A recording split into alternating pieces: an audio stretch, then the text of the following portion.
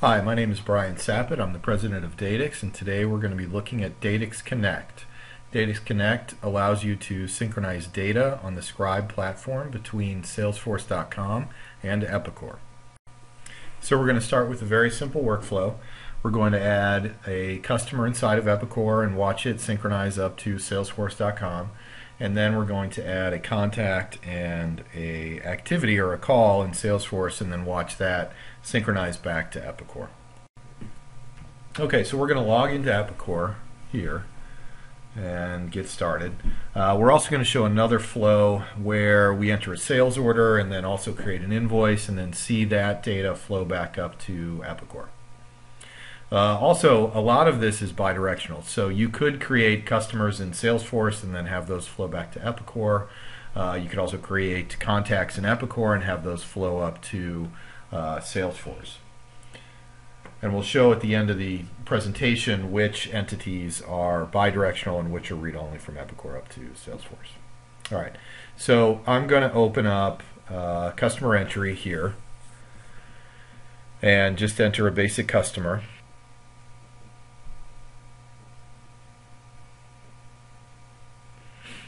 All right, so we're going to enter Microsoft just as a sample customer and then enter some basic information, just some address information about Microsoft and mark them as a customer. And all of these fields can flow up to Salesforce. We're just doing this for the interest of speed. Okay.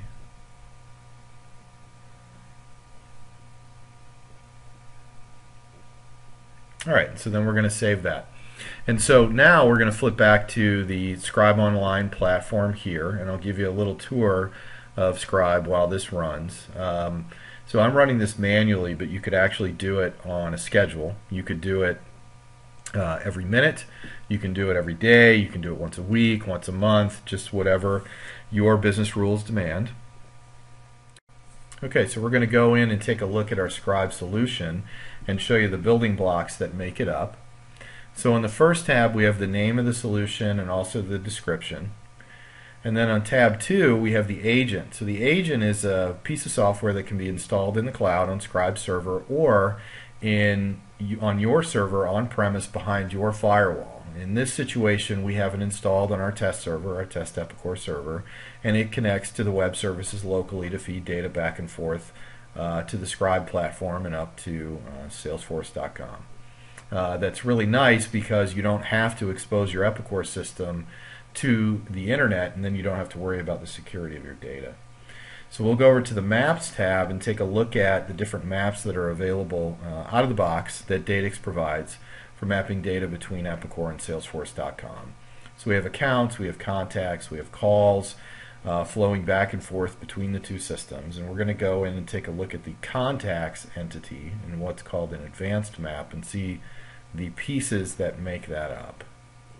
So we're going to double click on contacts and you'll see that we get this editor that pops up, and you'll notice that there's building blocks on the right hand side that allow you to put together the query and the update and insert of information into Salesforce.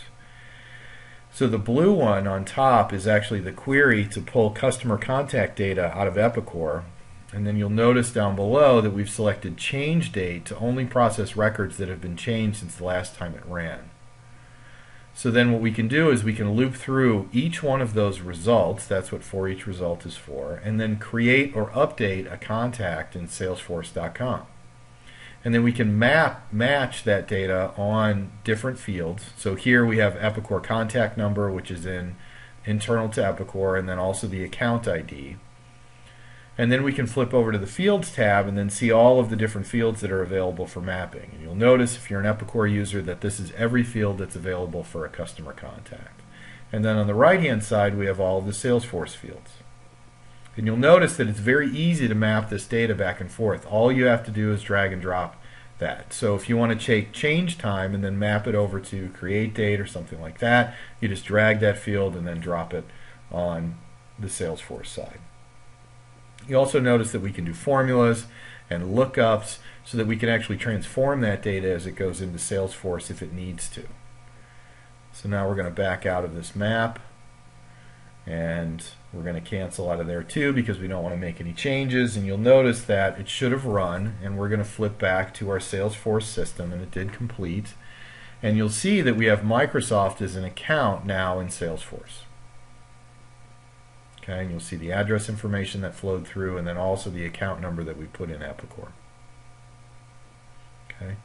Now next, what we're going to do is we're going to add a contact inside of Salesforce and then have that information flow back to Epicor. So we'll add Bill Gates, works for Microsoft. It's pulling the address information from the address inside of Salesforce, but we could change that if we wanted to. And then we're going to save that. And then we're also going to add an activity associated with that customer of Microsoft. We're going to log a call. Okay. So the subject is called Bill Gates, and you put the date in, and then you can also enter your comments. So we discussed a new email system, and then click Save. Okay, so now that call's been created. So now we're going to flip back to Scribe again, and we're going to run the solution on demand. Again, remember that you could set this up on a regular schedule, so it could run every minute.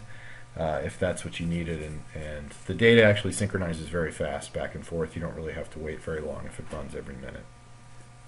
So another thing that I want to show is the ability to view exceptions and also the history of what's been processed. And that's not something people think about a lot of times when doing integration projects. That can be a lot of the effort, is dealing with exceptions. And so here you'll notice that we have a list of every single time the solution is run, and we can view the statistics associated with it. So here we can see that we synchronized one account, we had 4 invoices come up from Epicor and go to Salesforce, and then we had an account go from Salesforce into Epicor.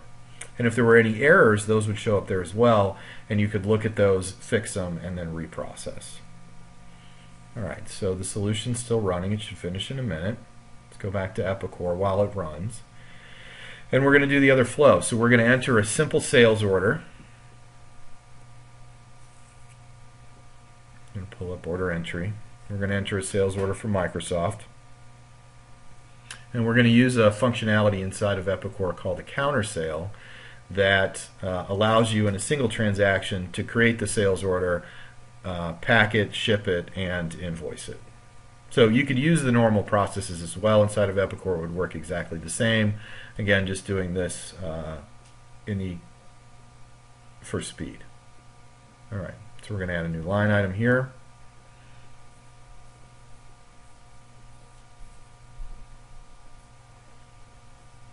Add the DCD 100 SP.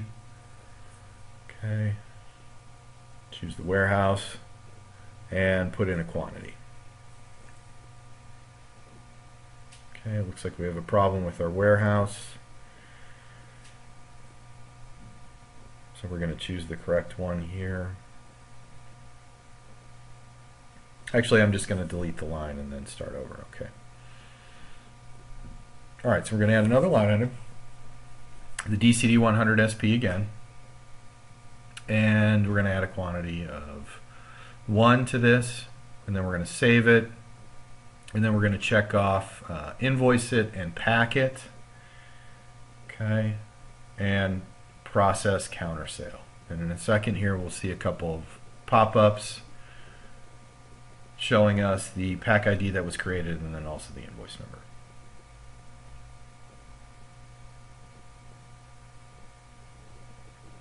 Okay. Click OK here. It's still processing. All right. Now we're going to go back to Scribe, and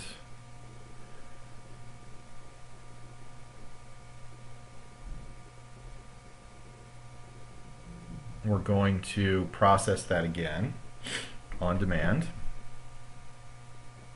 Okay. And then while that runs, we're going to go back to customer entry and take a look at the contact that came back from Salesforce and then also the call that was logged. So if we navigate through the tree here, we'll still see Bill Gates as a contact, and he's the chairman. And any of the other information that was entered in the system would also flow back through. And then if we click on the call log, we'll see the call log that came back from Salesforce. And this is really nice because your sales team could be using Salesforce.com for their sales activities, and your customer service group could be using Epicor for any of the issues that the customer has and those could flow back and forth, and they could both have easy access to them.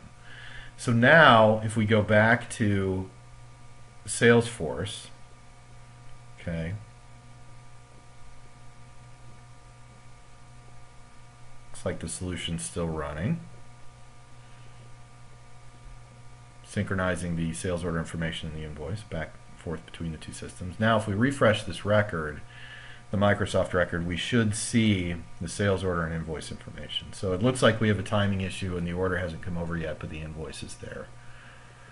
So it's very easy to synchronize this information back and forth between the two systems. You'll see the invoice number, the total, and any of the rest of this could be filled out as well. We also support line item detail on sales orders and invoices.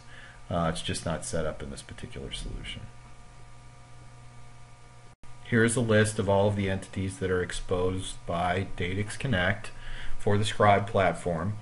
We support bidirectional synchronization of customers, contacts, CRM calls or activities, orders, and quotes, which means that you can create orders and quotes in Salesforce and then have them create orders and quotes inside of Epicor.